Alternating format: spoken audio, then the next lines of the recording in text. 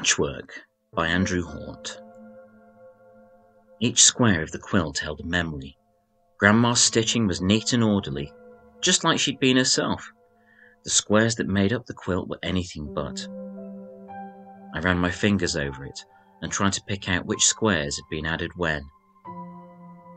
The purple square with blue stars carried with it the memory of a winter evening, choosing fabrics with Grandma while my late granddad did crossword puzzles and grumbled answers at game shows he loved. The pink swirly square brought back the memory of spilling squash when I was little. One corner still had the ancient stain visible. The house was cold, but it was a relief after the humidity in the chapel as we said goodbye to the best grandma a boy could have. The grandma who knew about the patchwork dead. She told me about them after Grandad died. It was a secret between us. I was heartbroken and needed the comfort.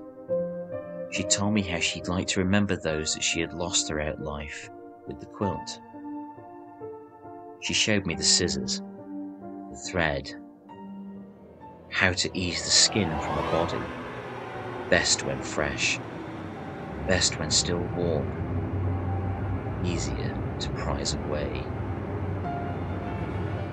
We would drink tea, and she would show me how she had taken the police officer's face, how she had stolen the cheek of a former lover, how she had peeled the scalp of an old man just prior to his cremation.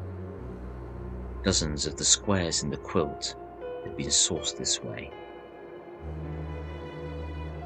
I patted the wall where the secret panel hid the space she hung and dried and stretched the skins. The hooks were good quality. They'd lasted a long time. I saw Dad's car arriving outside. He would want his pick of memory-laden treasures too. I rolled the scissors, thread and needles up in the quilt, its brightly coloured squares soft with the feel of perfect human leather. I bagged them up. Dad greeted me and we embraced.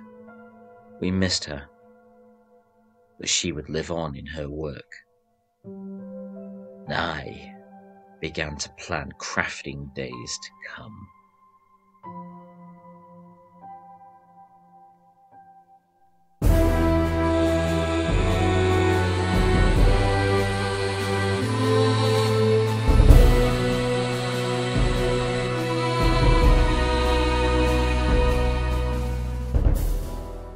Thank you for watching. Please like, share and subscribe.